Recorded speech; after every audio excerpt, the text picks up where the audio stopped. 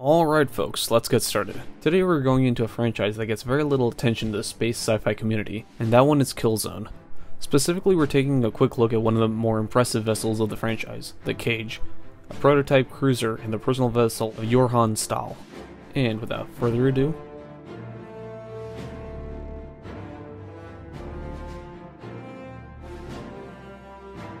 the vessel was first shown in 2360 during the closing events of the Second Extrasolar War.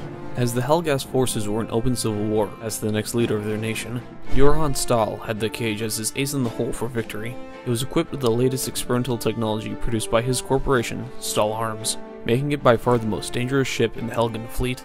Though hard numbers are almost non-existent, it is known to be much larger than the roughly 400 to 500 meter standard Helgen cruisers, so just under 1 kilometer is a fairly decent guesstimation. This size difference shows an odd disparity in the classification of vessels, as seemingly every capital ship seems to be tossed under the umbrella of being a cruiser. Notwithstanding, this ship can easily be considered a battle cruiser or possibly even a battleship, if given a more appropriate designation.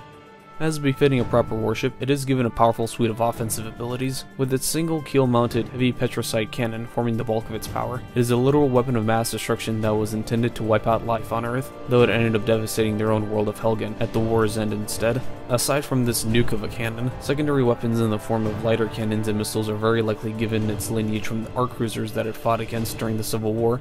Defensively, the ship is equipped with the first of its kind energy shielding, making it an incredibly durable vessel by Killzone standards, which can normally be taken out by a handful of missiles due to their poor armoring, with its tanky but likely flawed shielding, if only due to its prototype nature. It also shares the thin armor of its predecessors. Should its shield be brought down in battle, it's pretty much a glass cannon, almost literally.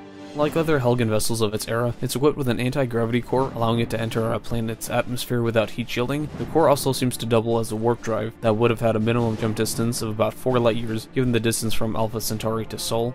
Given its large size, it also had room for a fighter complement as well. In-game, about 8 Helgen strike fighters seem to be docked, though room for another dozen or so is visible. These strike fighters are more akin to very fast gunships than actual fighters, given their massive offense abilities thanks to missile racks and heavy guns. Even so, those strike fighters are maneuverable enough to take on other fighters, a deadly combination of traits. In its one battle it fought and lost in, it was entirely due to the hijacked strike fighters that managed to bypass the shielding and cripple the ship.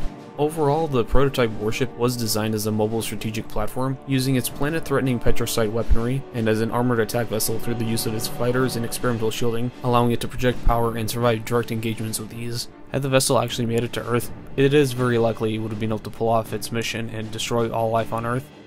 And with that, we've looked at the Khage and its history. If you have ideas or suggestions for other starships or versus battles, please comment below. Thank you for watching, hope you enjoyed it. Please like and subscribe for more content, and remember, this was your first pass at the Khage-type cruiser.